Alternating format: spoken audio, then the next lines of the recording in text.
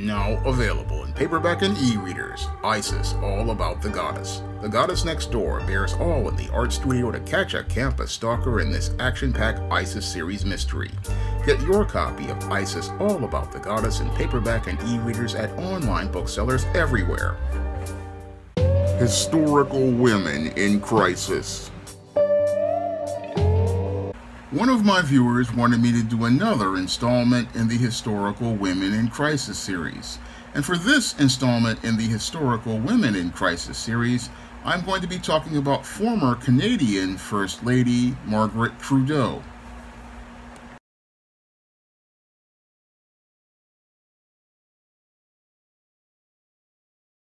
Now, Margaret Trudeau is the ex-wife of Canadian Prime Minister Pierre Trudeau and is the mother of Canadian Prime Minister Justin Trudeau.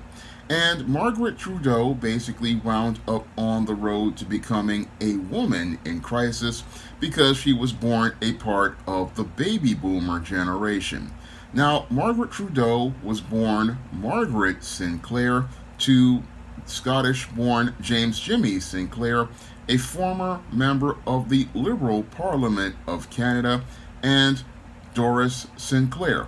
And as Margaret Trudeau was born a part of the baby boomer generation, she basically was given everything, and as she was given everything and lived a very nice life, she basically grew up during the time of the 1960s with other baby boomers, and as a part of that baby boomer generation, she basically wound up becoming one of these flower children, which was a fancy 50-cent way of saying feminist, because most flower childs, while they were so-called free spirits, were basically feminist indoctrinated women, and these feminist indoctrinated women grew up learning a dysfunctional life paradigm where they did not learn how to work with men as partners in God's order.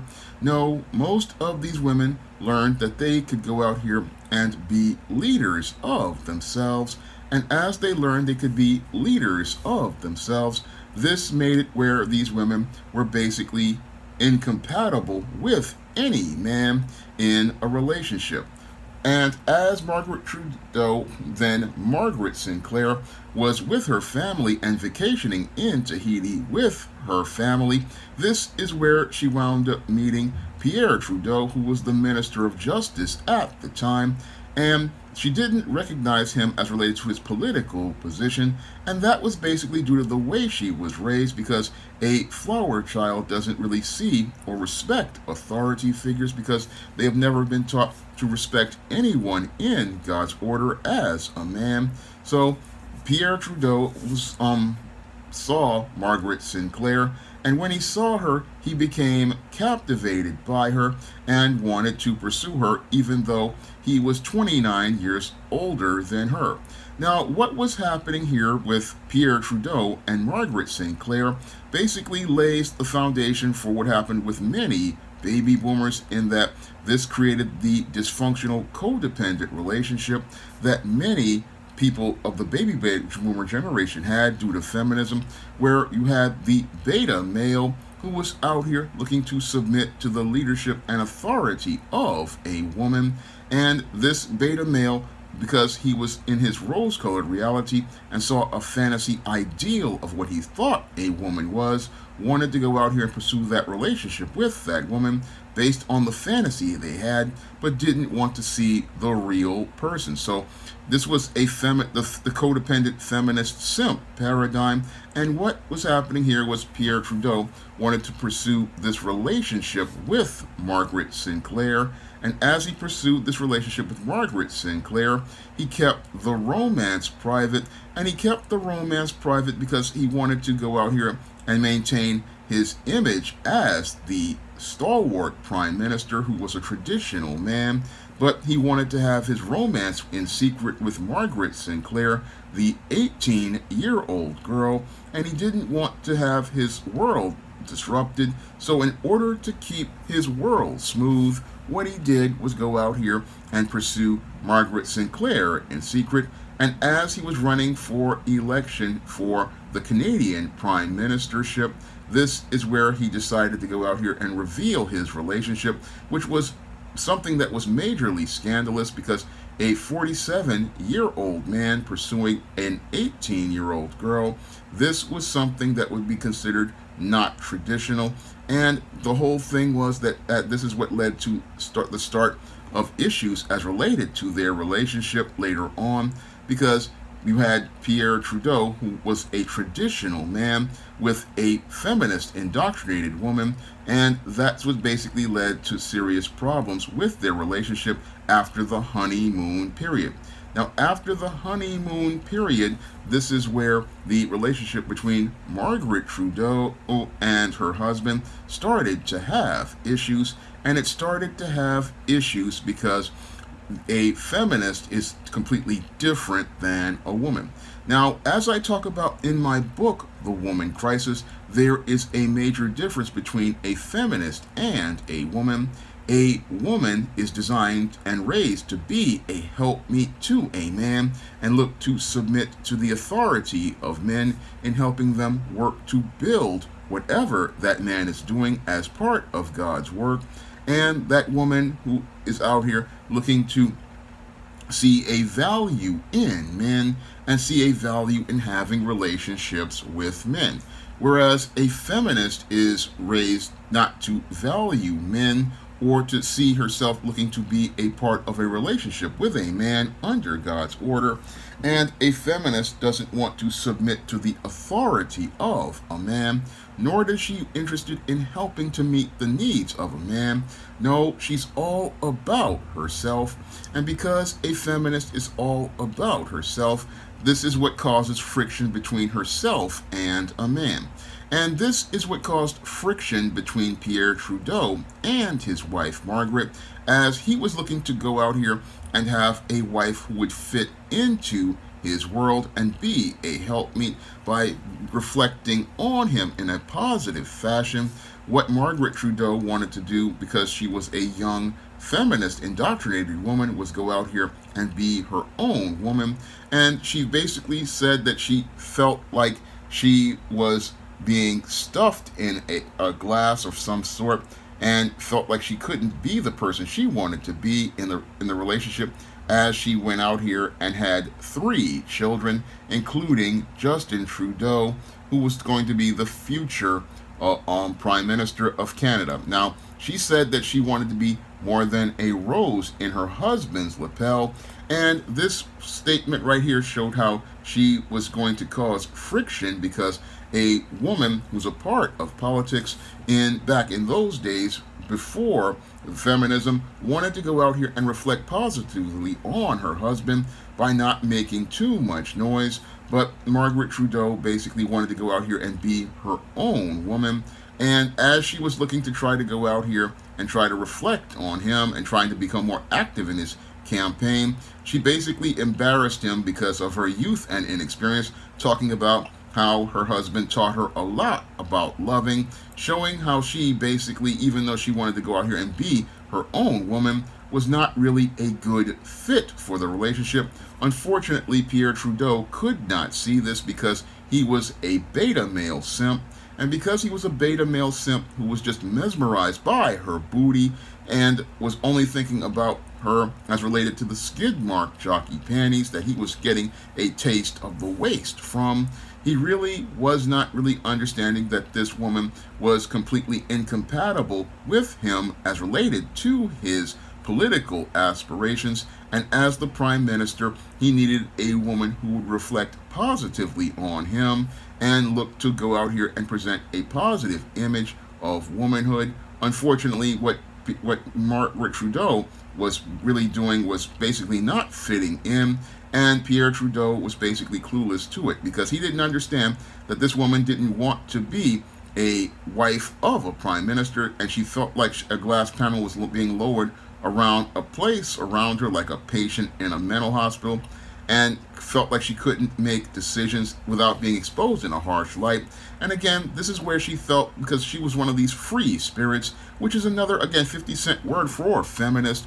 And with her being a free spirit, she wanted to go out here and do whatever she wanted.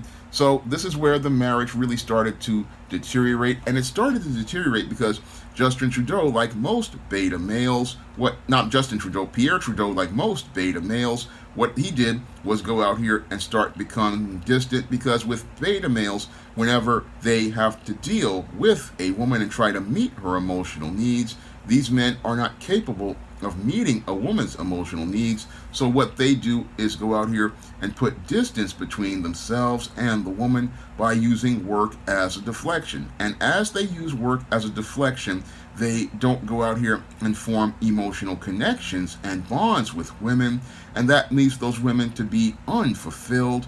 And that's what Margaret Trudeau was feeling as she was having a relationship with Pierre, because he didn't look to meet her emotional needs, and she was trying to raise 3 sons by herself.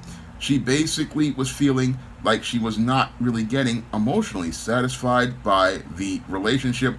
So she started going out here and participating in passive-aggressive behavior in order to rebel against her husband.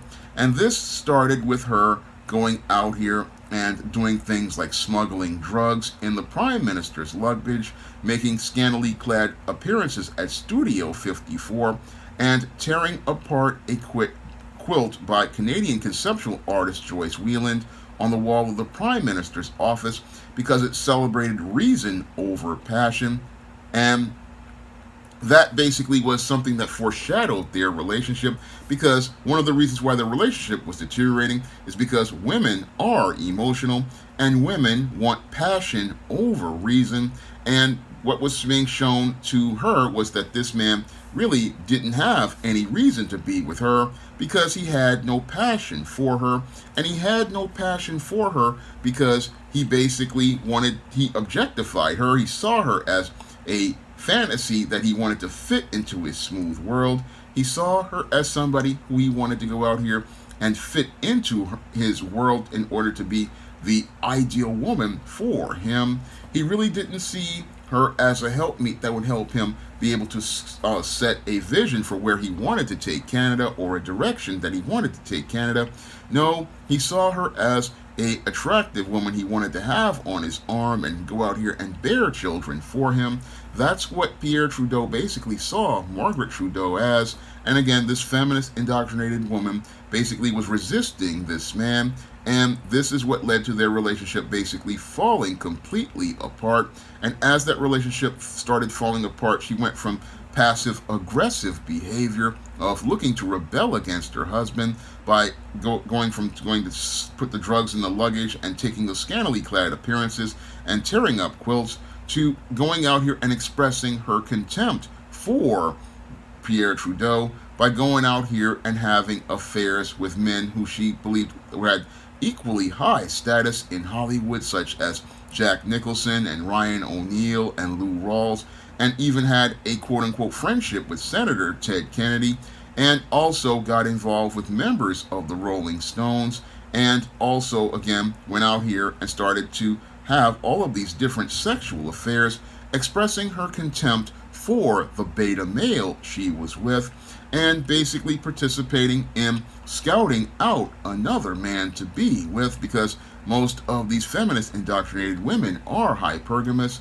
and once they get what they want out of a man, that's when they start looking to find another man to go be with. And as Margaret Trudeau was basically being turned out by all of these different guys and being, again, pumped and dumped by all of these guys, Pierre Trudeau was basically made to be embarrassed and emasculated by his promiscuous wife, who basically was out here showing how little respect that she had for him by going out here and letting all of these different guys go out here and get a taste of the atomic waste from the special place, as she's dropped the skid mark Vanity Fair draws and allowed these guys to go out here and participate in some nuclear fusion. Now, things really got really bad for Pierre Trudeau as his wife was emasculating him, and it got so bad to the point where he wound up separating from his wife, who went out here and expressed more contempt for her husband, who she had no respect for, by going to give tell-all interviews to Canadian and American magazines, going out here airing all of his dirty laundry and exposing his skid mark jockey draws to the entire world.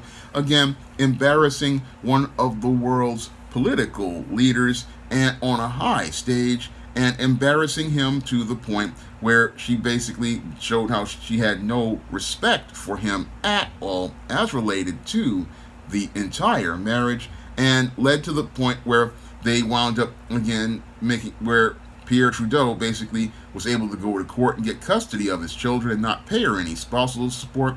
But that didn't matter to Margaret Trudeau, because Margaret Trudeau was a free spirit and wanted to go out here and live her best life. I mean, basically, she is a model for today's modern woman.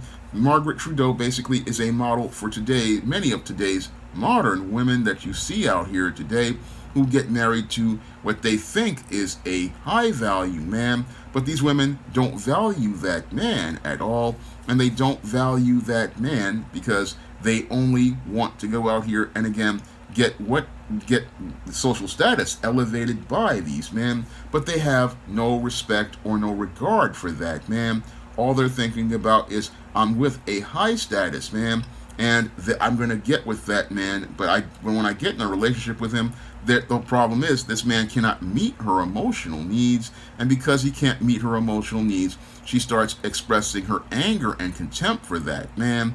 And as she expresses that anger and contempt for that man, that's when her behavior goes from passive disrespect and to just a contempt. Again, this is the same thing that Tariq Nasheed talked about in his classic video, the 7 levels of disrespect. And that's what happened to Pierre Trudeau. He got the 7 levels of disrespect.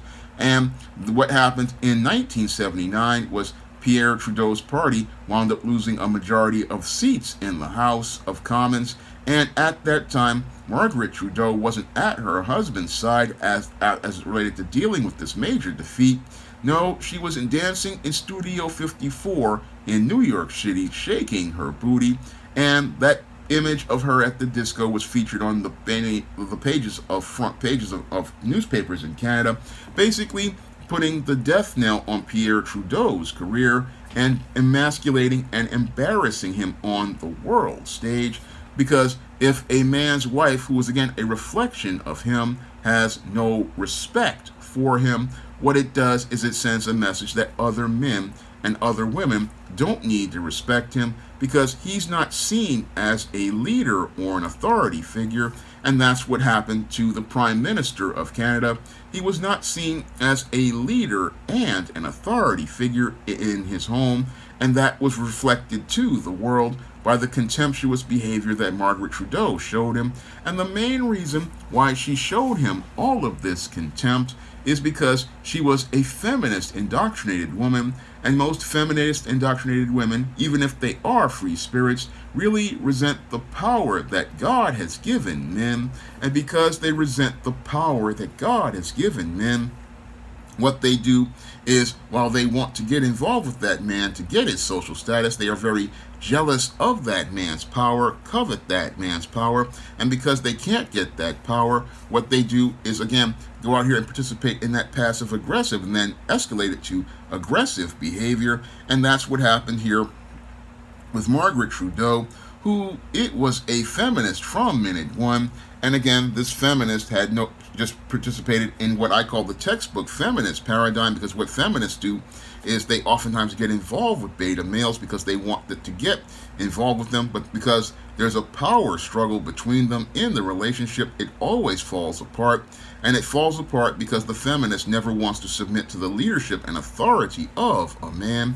And because she doesn't want to submit to the leadership and authority of a man, what these women do is, again, look to go out here and express their contempt for that man by looking to humiliate and embarrass and emasculate those men. And that's what led to the relationship deteriorating to the point where Margaret Trudeau wound up going out here and filing a no-fault divorce in 1983.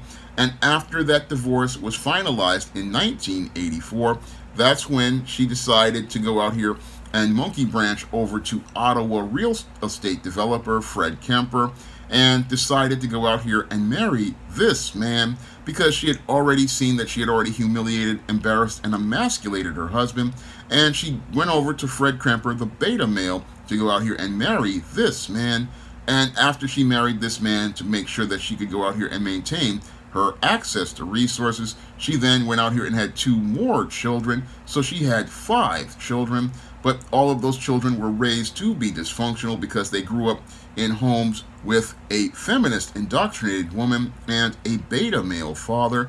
And because these children wound up growing up in those homes, they basically grew up to become future men and women in crisis. And that's what we see what happened to her eldest son, Justin Trudeau, who basically is a textbook beta male, like I talk about in my book, The Man Crisis. And that is all to the dysfunctional way he was raised by Margaret Trudeau, who basically, again, was looking to sabotage her son because of the contempt she had for the beta male father she had gotten involved with. Because she had no respect for the father, she wound up raising the son to become dysfunctional. And as he wound up dealing with the divorce, he wound up believing that he needed to submit to the authority of women, and wound up just as dysfunctional as his father, who himself was a man in crisis. And while Justin Trudeau has grown up to become a prime minister, he's just as dysfunctional as his father.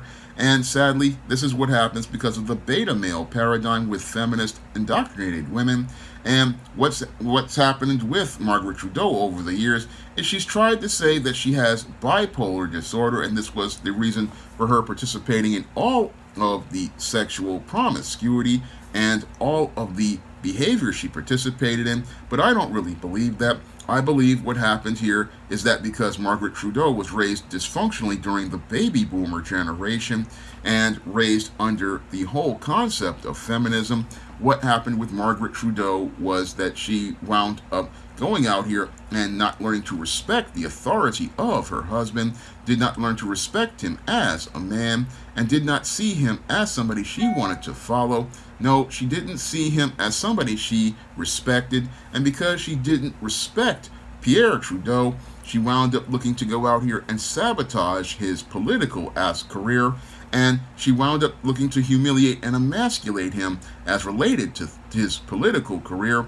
And this is why Margaret Trudeau is a textbook example of a historical woman in crisis, because she followed the feminist indoctrinated life. And as she followed the feminist indoctrinated life, she wound up going out here and destroying her entire family. And she also wound up getting turned out by a bunch of Hollywood actors and singers like Lou Rawls, who possibly had the balls on her chin. I mean, all of those guys basically were smashing up Margaret Trudeau like a Chevy Monza in a demolition derby. And as they were doing this, this basically was, again, embarrassing Pierre Trudeau, seeing that his wife was basically being turned out by American actors and entertainers who were getting a good laugh at the Prime Minister, and showing that his official position was simp. Not Prime Minister, but simp, because only a simp and a cuck would go out here and be out trying to go out here and your woman is getting turned out. I mean, this is the thing that basically embarrassed the Prime Minister and made him a laughingstock of the world. But he's a laughingstock of the world because he married a feminist indoctrinated woman who was a woman in crisis. Now, if you want to learn more about what leads to women indoctrinated into feminism winding up on a dysfunctional road to becoming a woman in crisis, you can pick up my book, The Woman Crisis, on Amazon.com in paperback and Kindle format. And you can also find The Woman Crisis at other online booksellers like Smashwords, the iBookstore, Google Play, Barnes & Noble, and you can also find it at other retailers in paperback like Barnes & Noble, Walmart, and Target. And if you want to see me make more videos about historical women in crisis, you can send a donation to the Patreon, the PayPal, or the Cash App by clicking the links in the description box. That's all I have to say for this video. You can comment, rate, and subscribe. Now available in paperback and Kindle Unlimited. Isis, All That Glitters. The goddess next door takes on a bikini-clad bank robber in this action-packed, all-new Isis series adventure. Get Isis, All That Glitters in paperback and Kindle Unlimited today. Now available in paperback. From the author of the critically acclaimed book The Man Crisis comes The Woman Crisis. Learn why so many women have become lost in their quest to have it all in The Woman Crisis. Get your copy of The Woman Crisis in paperback at Amazon.com and online booksellers today. Support Black-owned and Black-operated digital broadcast media. www.niceradionetwork.com.